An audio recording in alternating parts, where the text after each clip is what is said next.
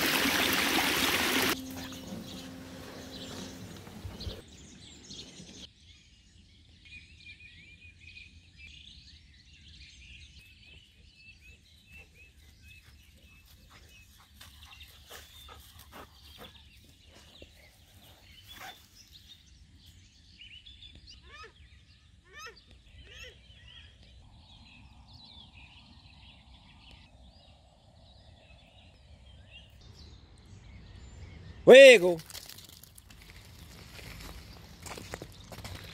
Get in, Pace. There, dude. Well, as you could probably tell by the beginning of this video, she's wet. It was pissing down last night, cats and dogs.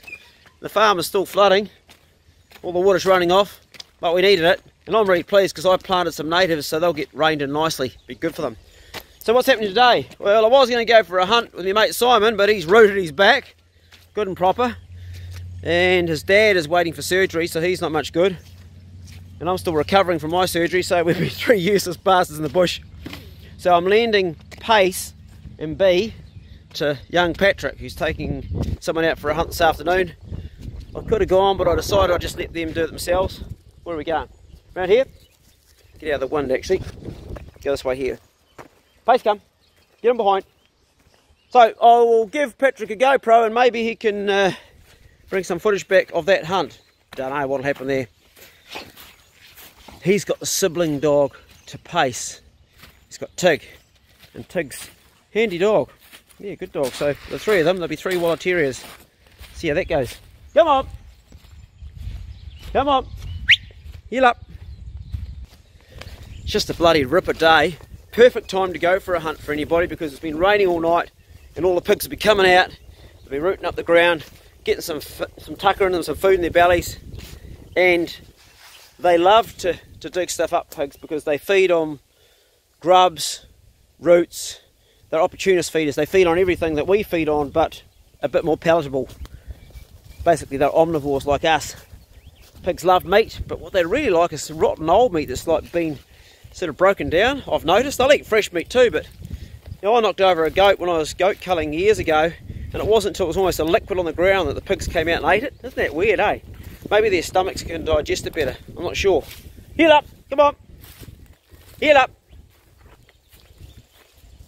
Oh, she's a ripper day. So the seasons are changing right now. That means it's going to be fantastic for going out fishing soon. There'll be snapper out in that bay any time now, and there's kahawai already coming in.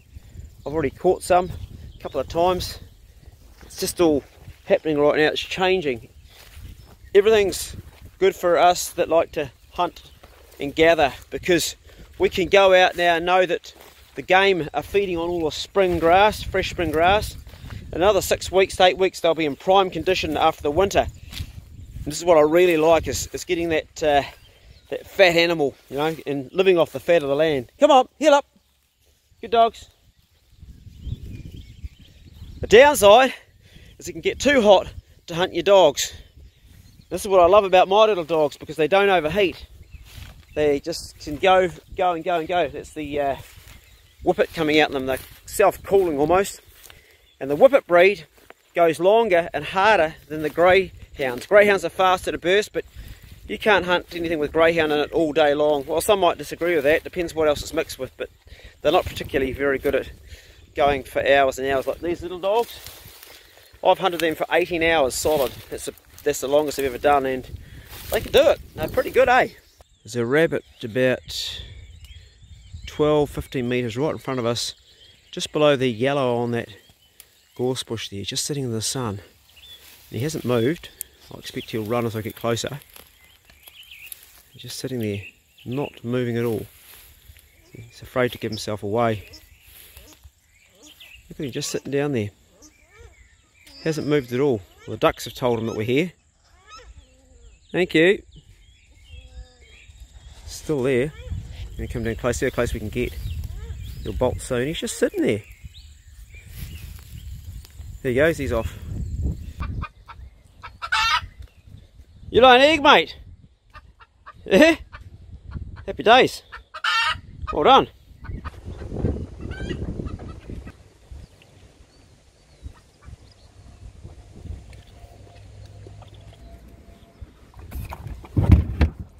Well, there's possum and there's possy yum, and because the dogs are going to be hunting, we're going to give them this, because they will process that better than they will whole meat and bone right now.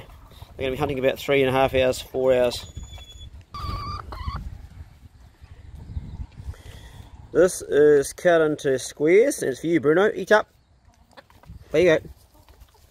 It'll break up when he eats it.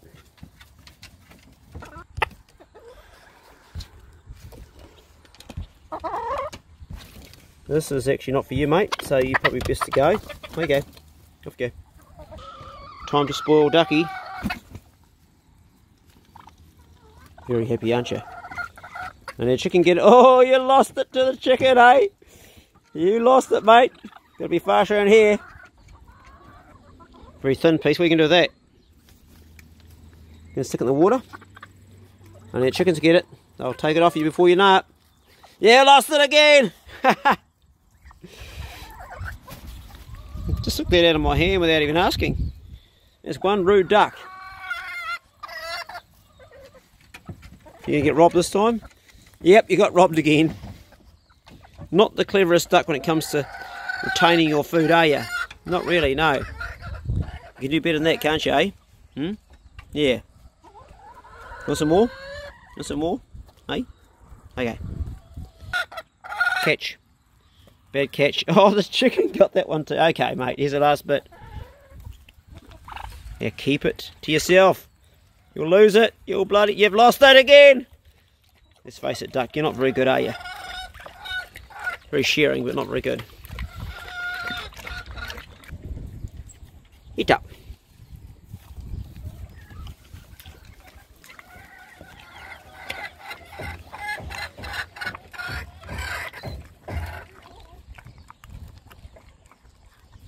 Old Po's backing her ass up to the cage because she's on heat.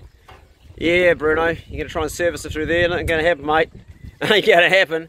Jeez, I better bloody fix that rope up. It looks a bit dodgy. If that breaks, we'll have Bruno puppies crossed with Po. We don't want that, do we? Bruno, what do you got that rope on? What are you trying to do? You trying to let her out of there, mate, eh? It looks a bit dodgy. Hey, where you go? Meanwhile, Pace is just getting down his posse. Right, will feed B. Eat up.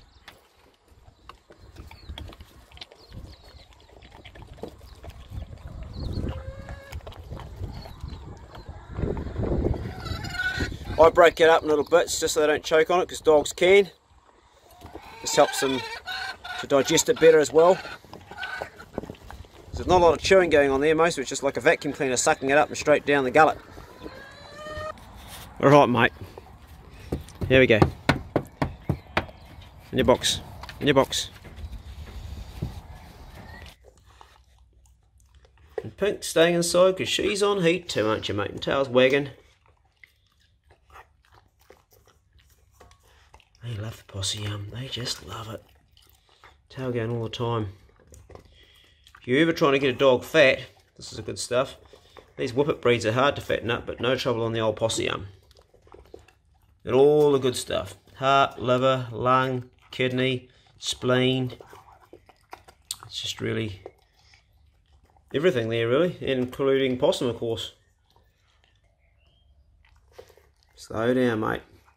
I've just fitted Pace out with this rip gear from Game Gear, but I'm not happy with how much throat is exposed around here.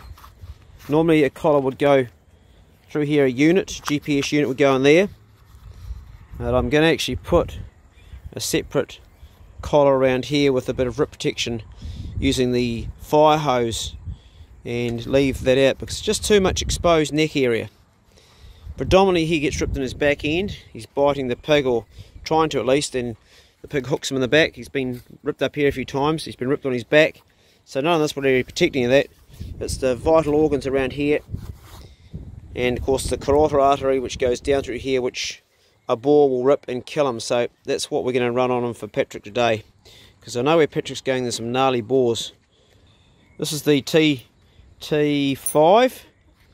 So there's no prongs or anything coming out here. Garmin tracking aerial with GPS and radio signal back to the handheld unit giving information. And as you can see, I've got fire hydrant on it. So we're going to put that around his neck and do that up like that, give him added protection. It will restrict his movement a bit, but it will give him more protection. Rightio. How's that feel, Pace? Stay there, stay. He wants to come out because Pink's down here and she's on heat. That's what he's looking at. You're shaking. You stay here. Doesn't seem too bothered by it, do you, boy? Tail wagging. If it got too hot, I wouldn't have it wearing because you'd overheat with it. Okay, mate? You look a bit stiff on the neck. Just interested in one thing, aren't you? Yeah, I know. Just put B's tracking collar and his rip collar on. It's also one of the Game Gear ones. He doesn't need much because he's actually never been ripped. Don't you guys fight. Pace, calm down. Tail's working. Good dog. That's good. Pace has been ripped many times. Calm down. Body language not... Pace, calm down. Good boy. Yeah, slightly stiff in the tail. Good boy, Pace. I'll take him for a walk and see how he runs on that. Wiggle. Wiggle. Not sure about it? It's not much of a run, Pace. Come on, let's get you move. Hey? Come on, wiggle. Smelling dog pee. That's what's going on there. He seems alright. A little bit restricted, aren't you, mate? But it can save your life. Hey? Good boy. Yeah, they're fine.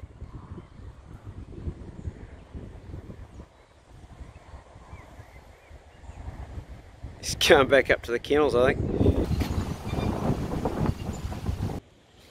I came down to see how my plantings are after the rain, and I don't think the timing could have been better. They got just what they needed. They really have received all that water they needed, and the roots, or something's uncovered those roots up. We need to cover that up again a bit. Not sure what, no, it was a chicken or a rabbit. Yeah, give you a bit of a cover up there. Keep things nice and moist. The ground is really moist up here, which is what we want. Keep this is very wet. Don't want them drying out.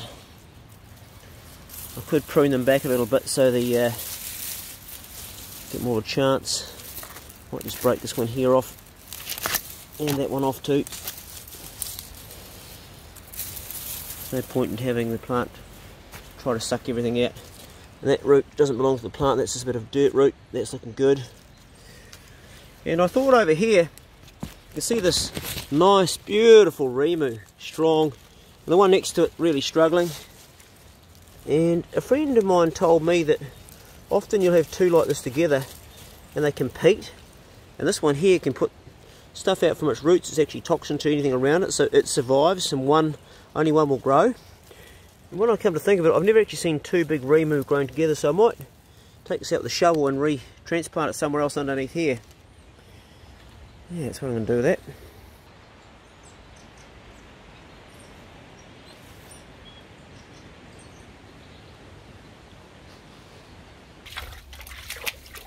G'day mate, how you going? This is Piggy P, everybody. That's his house over there. Made a big hole. We had a huge amount of rain last night. We only just got this drying out, it's a mess again. There you go mate. Fresh grass.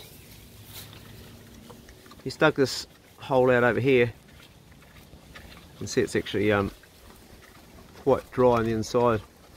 Bloody dangerous, you can get out there easy. I might have to do some work on it. This is a pig I gave Awi to butcher, and as it turned out, it was pretty much dog tucker. I don't think Awi actually got any. Did you save any meat out of it all, Awi? No. So it's all dog tucker, the whole pig I gave you, was it? So rather than waste it, Awi's drying it out in the wind for dog chews, and they make really good dog chews. It was only a small pig, but it just got too dogged at the bale, and the meat was too bruised, which sometimes happens if you can't get there fast enough. And Awi dries all the skins out for dog chews as well. And the ribs, and the brisket, nothing gets wasted.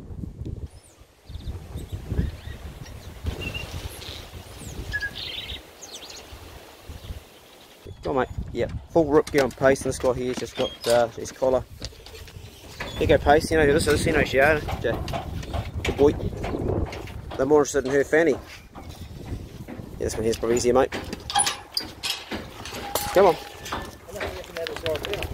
Fuck all. Yeah, Choppy's running all the time. You can see it's not slowing him down. Sweet. Yeah, maybe you're right. Pace up! Get Pace. You may not get up with the rip gear on. Good boy. Pace, get up. Get up. Pace. Good dogs. Go Pace. Up your boy. Up. Come on, mate. Up with him. Up. Come on. Good dog. Up. Up. Just grab him, mate. Throw him up.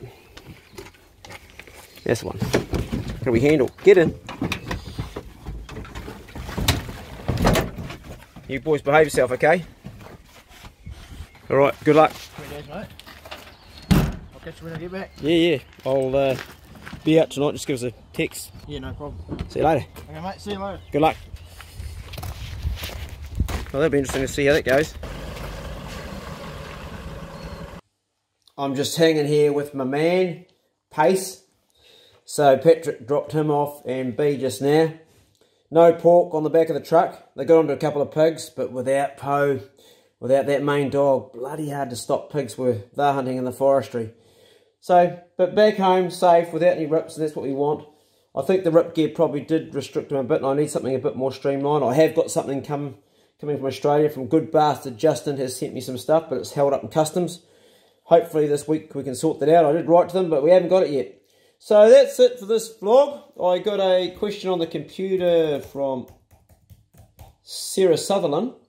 Sarah Sutherland writes, Clay, what are your pet hates and pet loves? And that noise squeaking over there is Pink. No, barking Pink. She's in the dog box because she's on heat. What are my pet hates and pet loves? Oh man. It's it's a very, very hard question to answer in a short time, because it's not straightforward and simple. But, you know, there's lots of things that I really love about people, and there's some things that piss me off. But overall, what I'll say is that you should never have expectations about anything. There's an old saying: if you have expectations, you can expect to be disappointed. It's like today, I was supposed to go for a hunt with Simon, but Simon said, oh, my back's too sore, and he was right. We probably were better off not going with him with a crook back. But I didn't get disappointed. I just went, okay, now I can do something else cool, and I did. But my pet hates would be, or one of them would be, gossips. I've got zero time for people that gossip. If someone starts gossiping to me about somebody else, straight away I just cut them down and say, not interested. I mean, you can be sure if someone's gossiping to you about somebody else, as soon as you turn your back, they'll be gossiping about you and all your friends and everything. Yeah, no time for gossips. What are my pet loves? I love people that have open minds. People that are prepared to change what they've always done, to change the pattern, to make things better. Whether it's changing their diet or changing their mindset or changing a pattern they're doing. So people with closed minds, you can't move forward, you can't evolve. But people whose minds are open, there's no end to what you can achieve with someone like that. You know, the things you could build together or create. So I love open minds. You're shaking, boy. Hey? You okay? Having pictures on heat's not very good, is it, mate? Yeah, getting a bit worked up there. We didn't get a lot of sleep last night because all the dogs were squeaking like they are, wanting to do what's natural. Maybe I'll get them neutered, the boys. Anyway, on that note, thanks for watching my vlog. Be good. If you can't be good, then be careful. See you later. You're going to be quiet, boy, aren't you? Good dog. All that running around the bush and still he's got heaps of energy. Gonna go see his girlfriend. Ain't gonna happen. Tail's wagging, but it ain't gonna happen. No.